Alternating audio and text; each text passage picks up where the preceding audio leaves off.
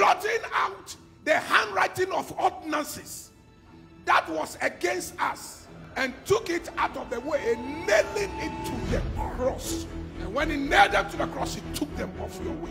He was nailing to the cross the power of sin guilt. From today, when you begin to receive the finished work of Christ on the cross, Bible says there's no condemnation for you. No more guilt. This cross is the evidence that you are now in union with Christ. It is the cross that makes you a child of God, not the 10 Commandments.